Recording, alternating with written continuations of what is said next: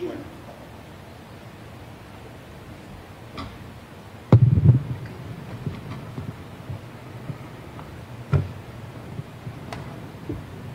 ready?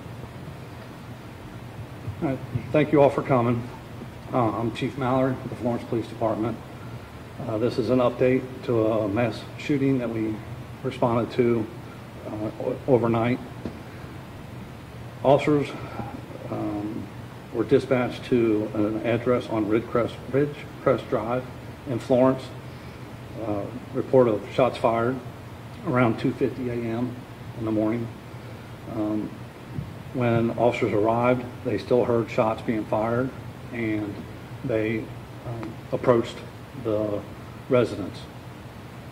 When they got to the residence, they saw multiple victims, and once they got into the residence, the partygoers told them that the suspect had fled and gave a vehicle description.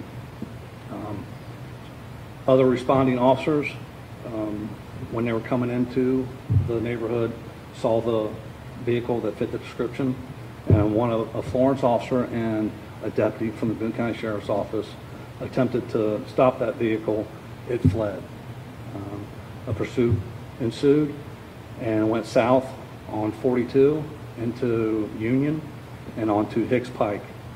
While driving down Hicks Pike, it's believed that the suspect shooter had shot himself with the gun that he had and then crashed his vehicle.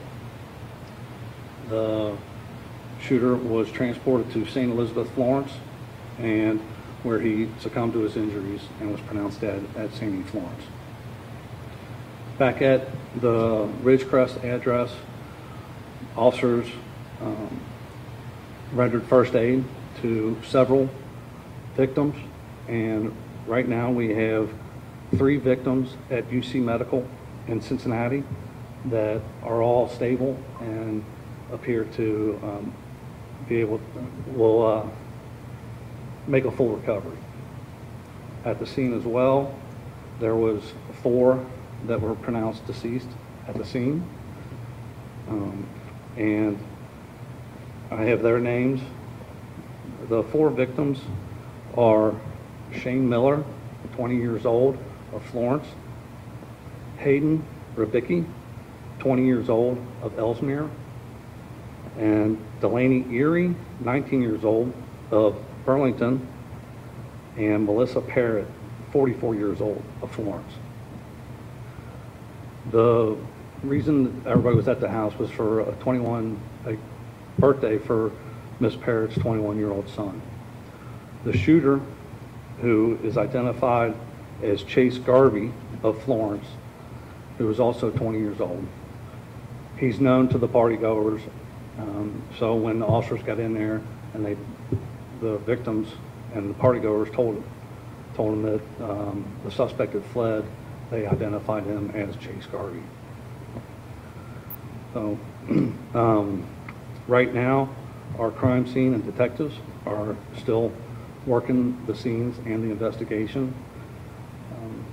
But our hearts and prayers go out to the families of the victims, and we're really hoping to support them in any way that we can as a department, as a city.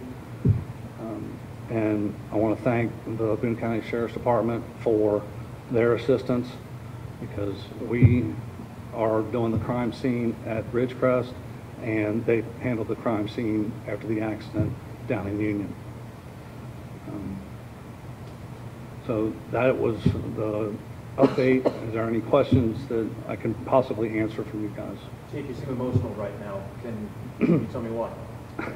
We've never dealt with this before. I know it's going on throughout the nation, but this is the first time that we've had a mass shooting in Florence. So yeah, it is very emotional, and you know, my emotions are for the victims, their families, the officers that responded, and everybody that was touched by this situation. Any indication of a motive at this point?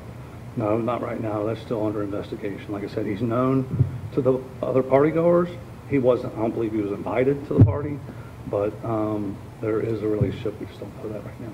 Previous contacts with Mr. Garvey in terms of other arrests that we see? Our department has not. I believe Boone County may have, and he is a convicted felon on a sex crime in the past, and doesn't appear to tie it into this at all. Chief, you kind of hit on it a second ago. For your officers walking up onto this and immediately rendering first aid, you described, you said some of the victims again encountered before getting into the residence. Two questions, if I can. One, what's in place to help your officers deal with something like this? I mean, this is something that none of us have seen. Right. And secondly, can you kind of walk us through again just where these some victims, again, outside, inside, you know, young people in the party, teenagers to young adults to 21-year-olds per day. Yes, sir. So, you know, again, this is a horrific and emotional scene for so many folks. Correct. Again, just kind of talk about what the city was able to do for your officers trying to de-escalate from this. Mm-hmm. They've got children.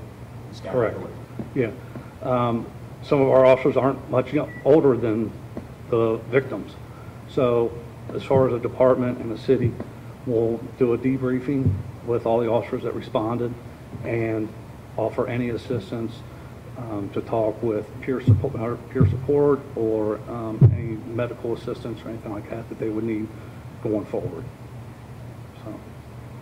And then you can kind of talk us through the scene a little bit. I know that's challenging, I know that's difficult, but again, you say that your officers encountered victims, critically shot outside. Then they enter the residence. Can you just kind of state in mind what it was, what's kind of?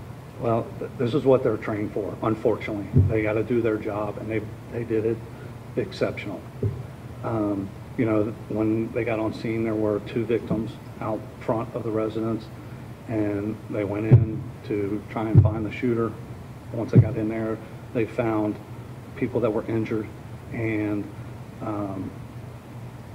when they were told that the shooter had fled, they went ahead and secured the scene as much as they could and performed first aid on several of the victims in the residence.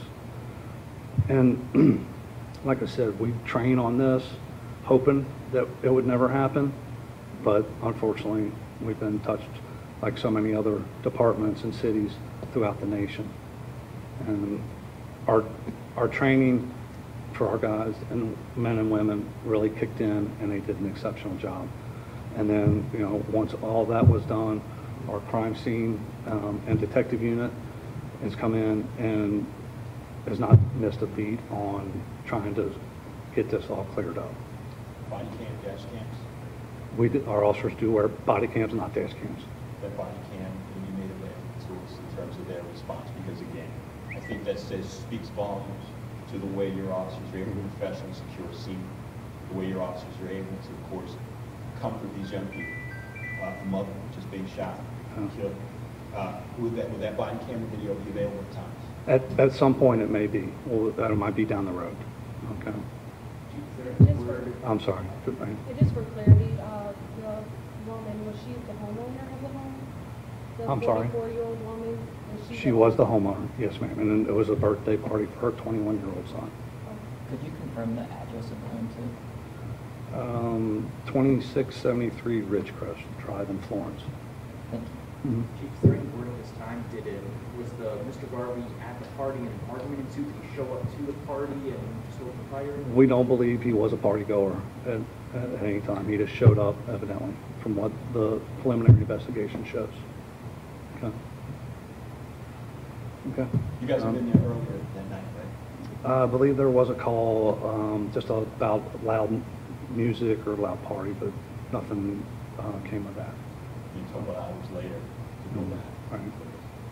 So, again, our prayers go to the family and the victims, and anything that we can do to support them, we are willing to do as a department, a city. So, thank you guys for coming, and if there's any other updates, we'll put them out through a press release to you guys. Okay. Thank you very much. Chief, logistics sake.